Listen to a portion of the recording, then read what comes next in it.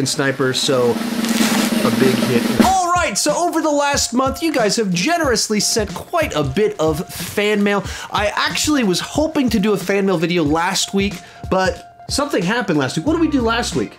We went to the beach. We went to the beach, and I ran out of time before we left to be able to film the fan mail. So I actually have 2 fan mails in the next week. And let's get started with this one. And you wanted to start with this one?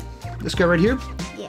This is from Brett Colombo. Thank you, Brett. And on the day we were leaving the beach, we went to some shops and I got this. We also got some bacon-flavored cotton candy. So, you know, you think cotton candy, you think bacon. At least that's what I think, right? Yeah. And pickle flavored is what my sister bought. There you go. There you go. Cut that. Yeah. People, anytime you guys are in here with the knife, they get worried that you're gonna slice your fingers. So I'm trying to be a little. Hey, look, we cut the paper. Cut the note a little bit. Okay. Hey, look, it's We got a movie in here, and it is. Swamp Thing. Oh, Swamp Thing. Oh, I haven't watched this yet. I watched these Swamp Thing movies over the last couple of months because of my DC ranking. I haven't actually watched the TV show yet, but I've only heard great things about it, and so I'm curious to check it out. So that is awesome. But you also had a note in here, so let me check this guy out, and I will read it. You leaving? What are you doing? This. What? You're back. All right. Okay, so basically Brett said he was watching my DC rankings and that inspired him to send this over. It was a show that he enjoyed, wanted to hear my thoughts on it. And so that is greatly appreciated because especially in this case, it's one that I haven't seen yet. And he mentioned that he started his own movie channel, Brett's Movie Reviews, partially inspired by me, which is very, very cool. So thank you so much. I greatly appreciate it. And he's someone I chat with a good bit on Instagram. And so if you guys ever want to get a hold of me, Instagram's the best place to do so. All right, this one is from Daniel Skinner. We actually have 2 packages from Daniel Skinner. This is the first one. Whew, got quite a bit of stuff in here. Okay, these are nice scary movies for you, it looks like. First off, we've got The Mummy, the one from a few years back. That I don't know. I understand why some people had criticisms of it, but I actually had a pretty good time with it. Certainly tonally uneven. It had problems, but I thought it had a good bit of entertainment value too. Then we had the 4Ks of both of Angelina Jolie's Tomb Raider movies. Then, oh, here's one for you, Chloe. Scary Stories to Tell in the Dark. Well, she didn't even react like a little bit. There we go. I was hoping to get a reaction. Scary Stories to Tell in the Dark. They're actually at the age now where they'll start reading the books. That's what I read, you know, the books for Scary Stories to Tell in the Dark from the book fairs that they would do at school, and so the kids always had those. And so like I grew up on those books, and now my kids are the age where they could start buying them at the book fair. Then we have, here's one that I've been meaning to watch through with Mr. Liam, Star Wars Rebels. Here's one, I have no idea what this is. Air Bud presents Russell Madness. I have no idea what that is, but it's a talking dog movie, it looks like, so I'm sure you'll love this one. That one seems right up your alley. Then we have the classic Mummy collection of the old school original monster movies with the Mummy. And then here's one. Almost every single day I get asked about this movie, Spirited Away. Earlier today, someone asked me, hey, what do you think about Spirited Away? And one of the most celebrated animated films of all time. And then in the similar Studio Ghibli family, Princess Mononoke. I have not seen this one. I have seen Spirited Away, watched it with my buddy Andy, but I haven't seen this one. You don't want to turn away too much from the camera because they want to watch us. Whoa, whoa, whoa, whoa, whoa, whoa! Whoa, whoa, whoa, whoa, whoa, whoa. And then Princess Mononoke, that I don't even know if I'm pronouncing that right, but so thank you so much. There's some great picks in there, and ones that I know people have many questions on what I think about them. All right, knife this guy. Knife it, knife it, knife it. Carefully, but dangerous enough that it concerns people. No, you got the knife back. Yeah. There you go. Okay, I think you cut my finger. Whew. You cut your fingers all the time. Oh, okay. Excellent. So, what's this? It is Hotel. Hotel Transylvania 3, 2, and then that. So 3, 2, and I think it's the first movie, and it includes a mini movie. So all of the Hotel Transylvania except the 4th movie comes out at the beginning of October, and I've been trying to figure out if I'm going to be able to cover that or not. Now I have the other movies that kind of removes one of the hurdles to be able to cover it. I didn't see a note in here to know who it's from, to give you a personalized shout out and thank yous. I didn't see that in there, but thank you so much. Like, I'm very much, part of the problems I'm running to right now is that October is so stacked. On the same day, you have Hotel Transylvania and Addams Family. A week later, you have James Bond. Then you have Denis Villeneuve's Dune, which I want to do a Denis Villeneuve ranking. And then you also have a Wes Anderson movie coming out. You have Halloween coming out. You have Venom 2 coming out. And it's all like in a 3-week period of time. And so I'm trying to figure out how to cover everything and get everything watched to be able to do all of that. But that's Hotel Transylvania is literally a movie that my wife and I were talking about just a few days ago.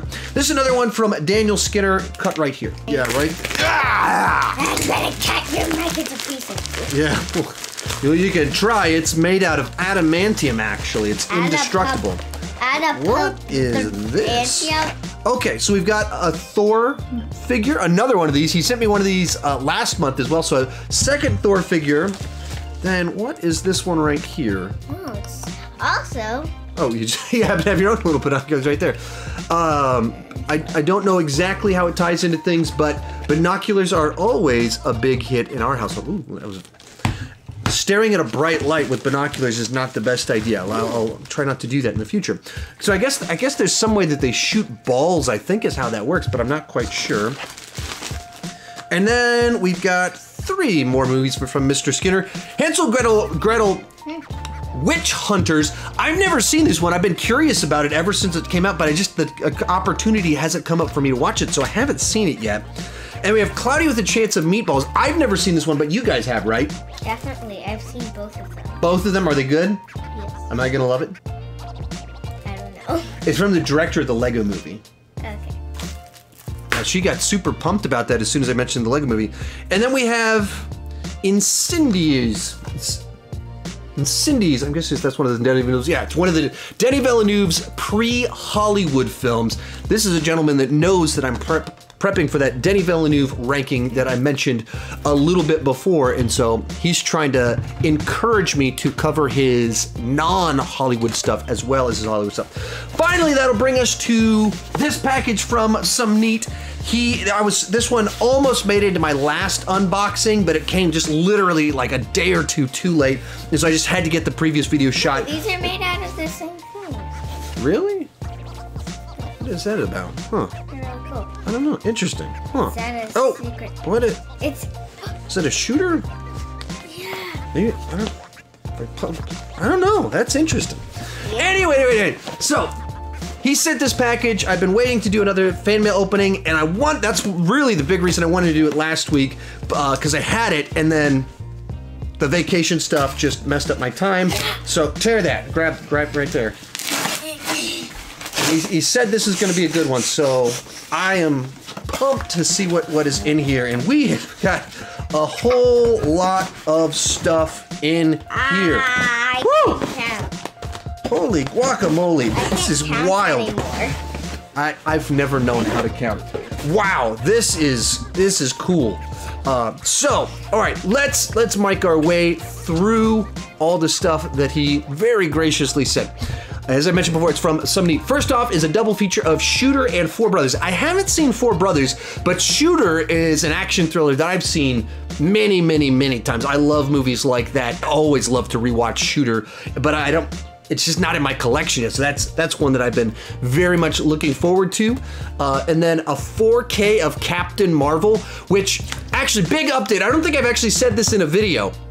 It's been a major plot point in my Blu-ray haul videos as well as my fan mail videos, is that I bought a 4K TV a year ago, right before the PlayStation 5 came out, but I haven't been able to get a PlayStation 5, so I haven't had a 4K player for my 4K TV. But I invited my neighbor over to watch one of the recent Disney premieres with me, watching it, you know, a few days early, a week before it came out. Actually, it was Black Widow.